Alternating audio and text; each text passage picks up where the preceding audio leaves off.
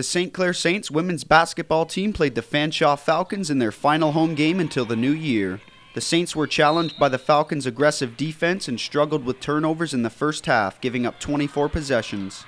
The Falcons ranked first in the league for personal fouls per game. This helped the Saints gather points from the free throw line.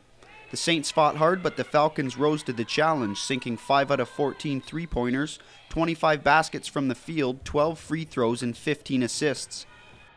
Amanda McCarthy led the Saints with 11 points. The final score was 67-37 for the Falcons.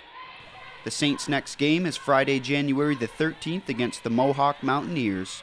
For MediaPlex News Now, I'm Andrew Rittinhouse.